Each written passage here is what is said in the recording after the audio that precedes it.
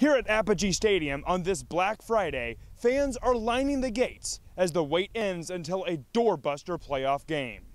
Colleyville Heritage High School, on the rise after last year's record quarterfinal finish, will witness its Panthers attempt to put their program on the map.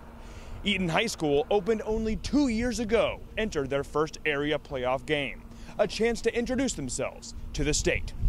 It's the Lone Star Prospects Game of the Week, Colleyville Heritage, Eaton.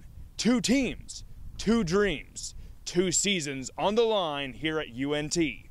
Follow at Nick Walters TV on Twitter for live highlights, and remember to catch Fox Sports Southwest after the game for a recap.